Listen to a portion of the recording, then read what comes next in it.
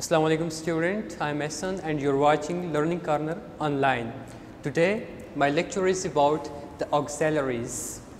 Well, there are two types of auxiliaries. One is modal auxiliary and the other is primary auxiliary. But today I am going to discuss the primary auxiliary. Okay, primary auxiliaries are the well-studied group of words from earliest linguistic studies to the present day. These auxiliaries are small numbers of items which are highly distinctive both semantically and syntactically. These auxiliaries are different from the main lexical verbs in syntactic behavior. Okay, we have divided these auxiliaries into different groups or categories. Like for example, we have progressive B.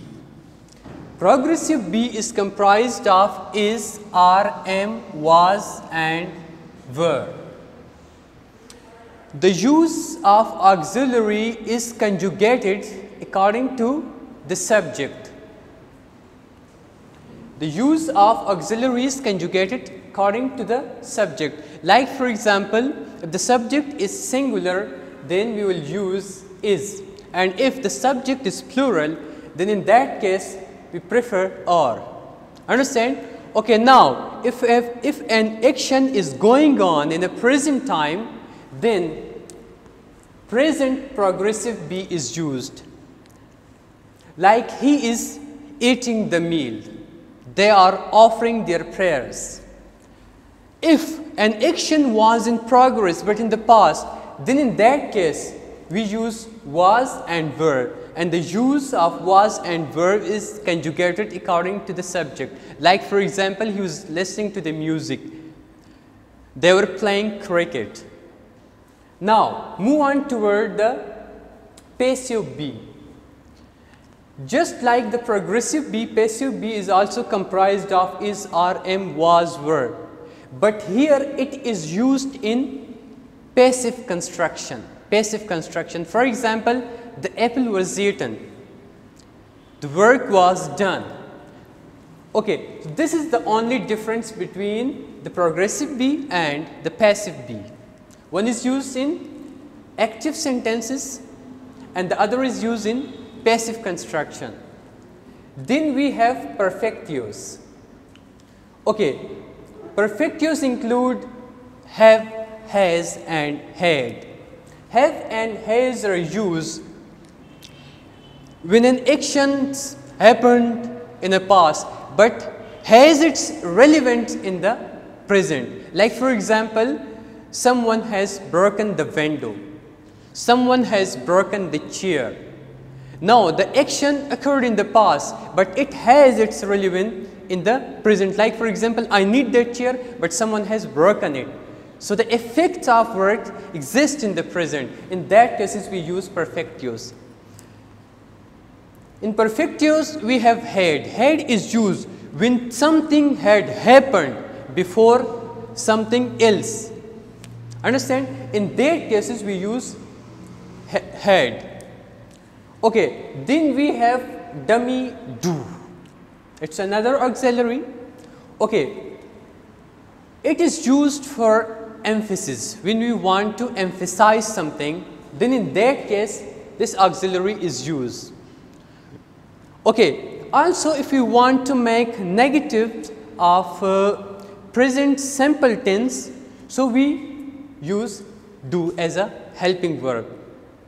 Also, if we want to make the interrogatives of present simple thing, in that case we also use do.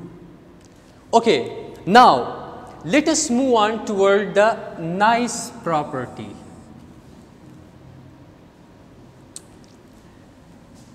Nice property was identified by Rudy Huddleston in 1976. It's an acronym of negation, inversion and emphasis. Well, negation, let us start from negation. According to the nice property, if we want to change a statement from positive to the negative, well, there we need the help of a helping verb.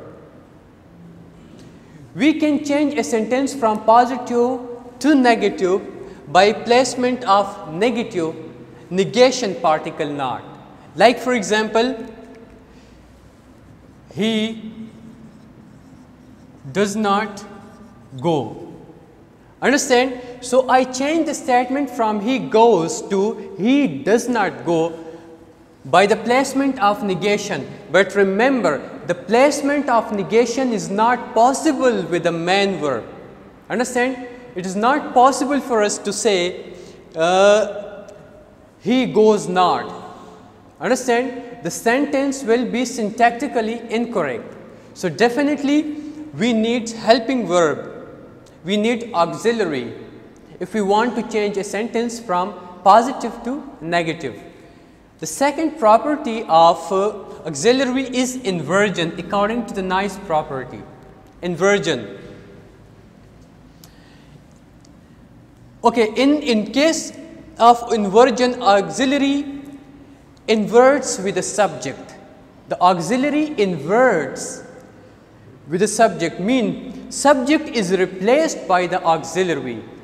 Understand?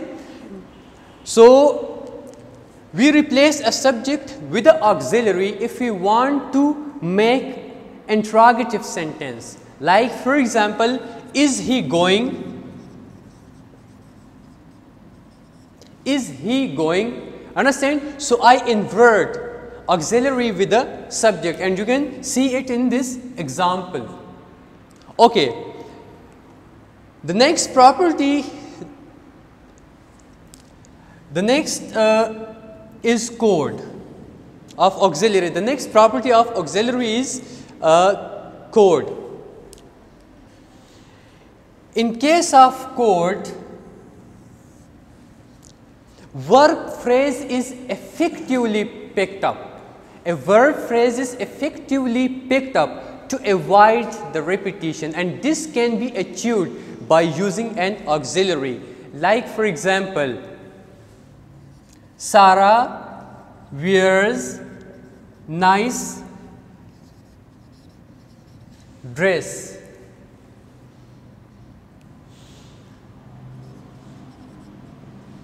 Sadia does too. Understand?